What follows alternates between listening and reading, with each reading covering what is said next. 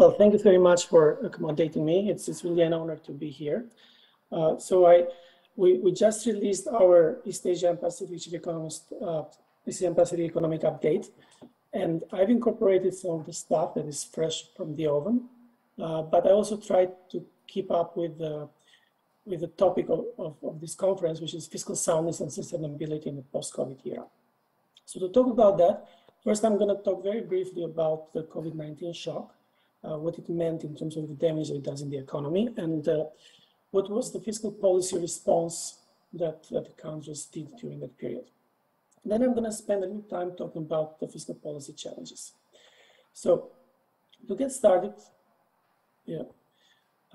easiest way in economics to think about it is basically a representation of supply and demand.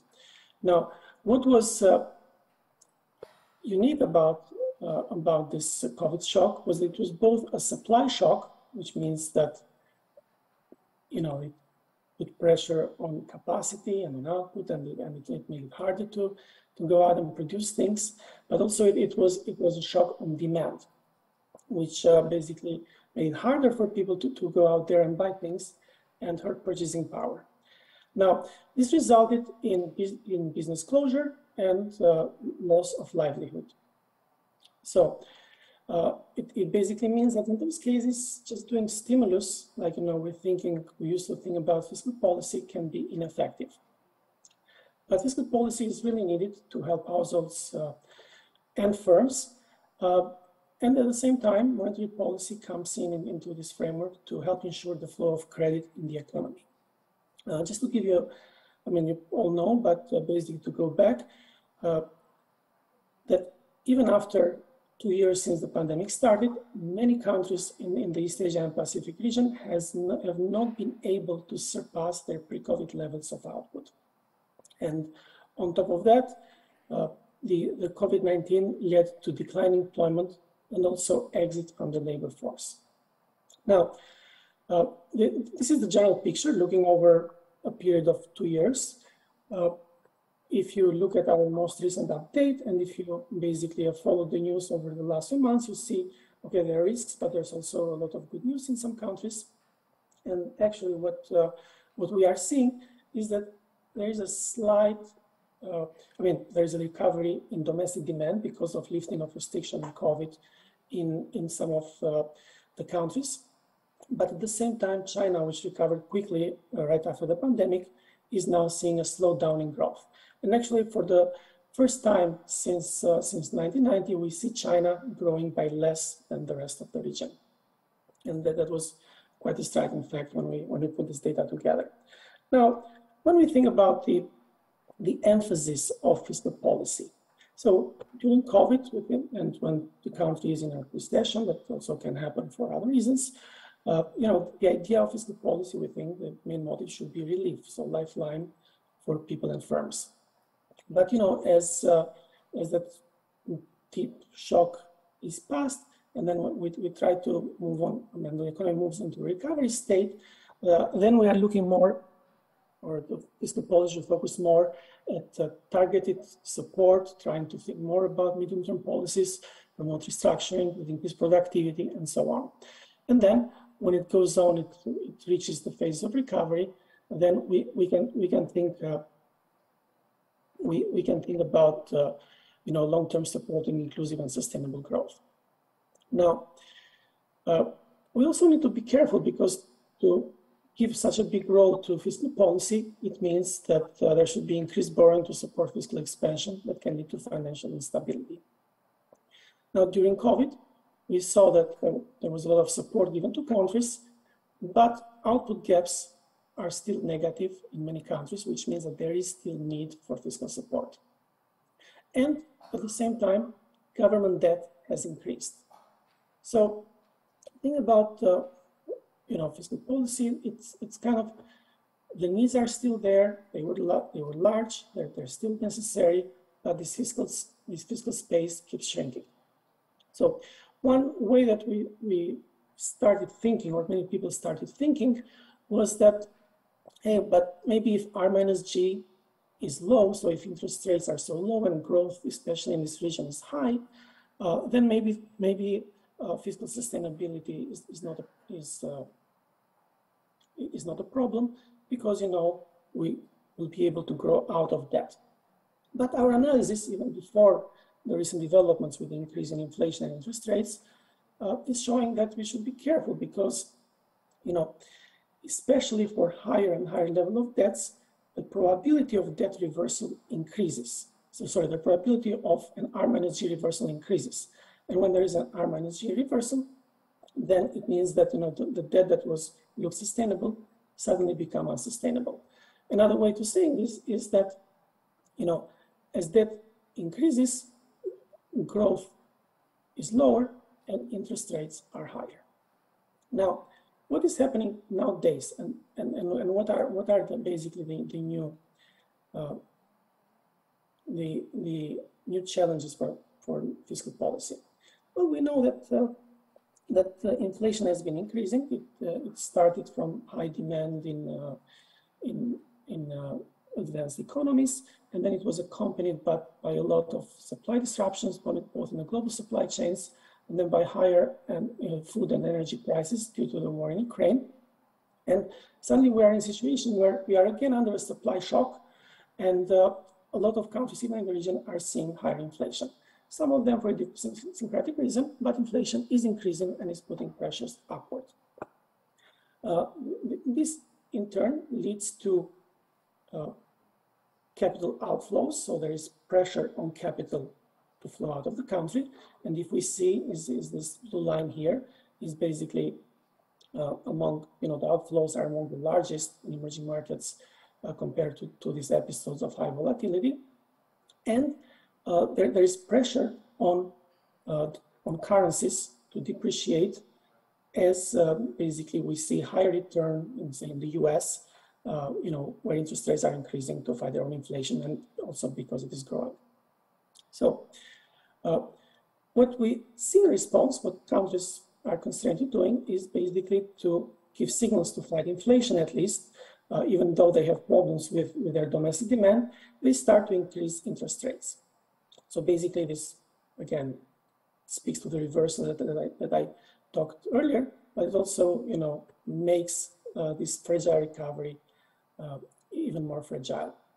And we see that, the sense of the interest rates in going forward is to go up. Now, as interest rates go up, at the same time currencies depreciate, it becomes a problem if the countries have a high proportion of variable rate debt, right? So if there's need to go forward, basically higher interest rates means a higher cost of their debt, means less for their investment and public spending. At the same time, it becomes a problem if they owe a lot of debt in foreign currency, because just by an exchange rate depreciation, suddenly the value of the debt increases. In that sense, what we are showing, or what we found in our analysis, is that Laos, PDR, and Mongolia are, among the most exposed. Now, this is not to say that all this necessarily happened because of the increase in interest rates. Those countries had issues with debt even before that, but the increase in interest rates and depreciation pressures are making the situation in those countries even much harder. Now, what can be done? Now, going forward, we can think of a few things, right? We don't want to slam the brakes and basically cool off the economy while a lot of people are suffering, and also the recovery is also suffering. But there are ways to increase the efficiency of expenditure expenditure and investment. Just to bring an example for the country, during COVID, for example, government assistance was not very selective. Of course, they needed to act fast. Sometimes, they didn't have the time and the means to make sure that they only gave it to those who really needed it.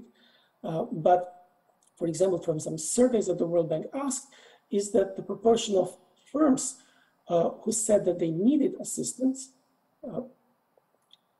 so when you compare the group of firms that said they needed assistance and the one that said that they didn't really need assistance, they were not doing as bad, then the likelihood of firms in each group getting assistance was about the same. So there was not really a lot of targeting.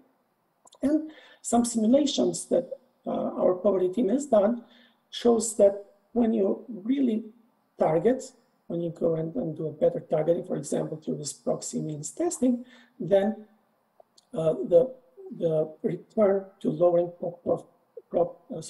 poverty is much more pronounced.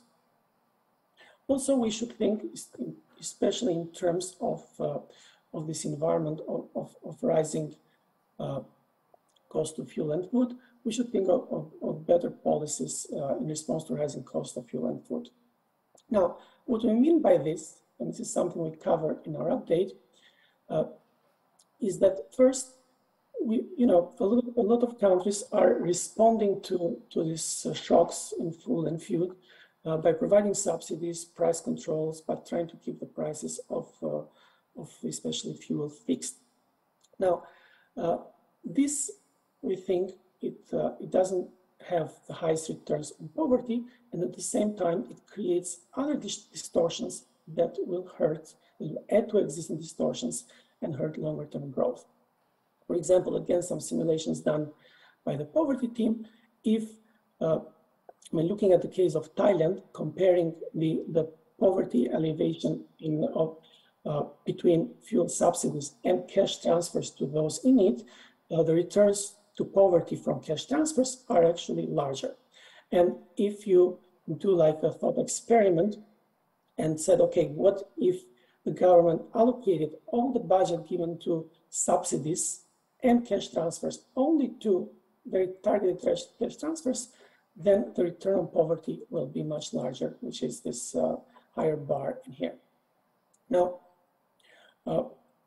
again, looking at other distortions that we could think of, we saw that even though many of the EAP countries were lowering subsidies on fuel right before the crisis, they in nominal, basically as a share of GDP, those subsidies became higher once this crisis hit, because they tried to keep basically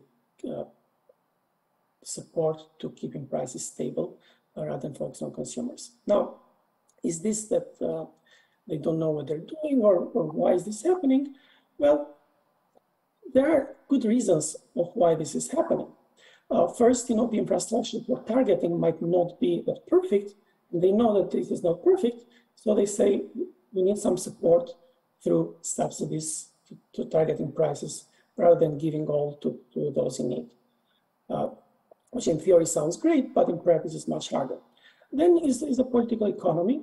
So again, it's not, we have these notions of poverty, and we have people under the poverty lines, but when there's a crisis like this, where the living costs for all people are being increased because of what's going on with the energy prices, then it doesn't mean that the only people that need support are those that are under the poverty lines. Although people that are just above the poverty lines also need support, and through these ways of targeting the transfers, they will be left out.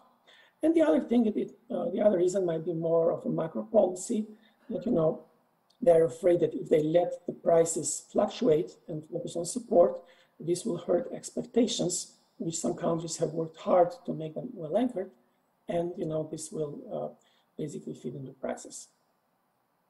Now, I tried to bring in some ideas that we had about what is happening during this crisis, to the likelihood of people to invest in, to governments to invest in clean forms of energy. And basically, we started by, what would be like the cost? This is like a unit cost to investing in existing coal, or going, for example, to expanding to new coal. And then this was prices before the war in Ukraine, and this is how they look nowadays, right? Now, if you compare this with the cost of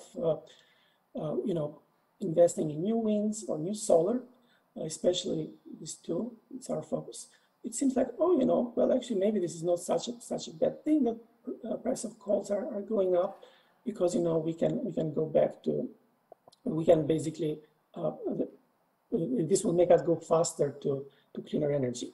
But actually, it's not right there yet. I mean, at plausible parameters, a simulation dependent on what the costs are nowadays. If you think that maintaining the new wind and new solar, you need some backup costs, and those backup comes from gas, then this cost will be higher. And if you think that you also needs financing, then you are like then borderline, and then you should think that maybe part of the macro policy tool is to think how to support investment in these new cleaner forms of energy. And so if we take the simulation literally, it can be through better access to finance to these cleaner forms of energy. And then later on, as we recover from this crisis, you can think of basically a carbon tax that will also give an advantage to the cleaner forms of energy. So these were some more specific things we talked in this update, but also in the previous updates, we've talked about introducing fiscal rules because governments need to keep the credibility of being fiscally prudent. Even now it's crisis and it's hard to undertake reforms, but committing to future fiscal reforms is something that will ensure the markets and also will commit the government to thinking about how to be careful about spending and how to think in the future to raise more revenue and do things more efficiently. And of course, we should think about reforms to stimulate productivity. So I understand that it's been a long conference and it's out of time, but I'm happy to receive questions and to continue this conversation.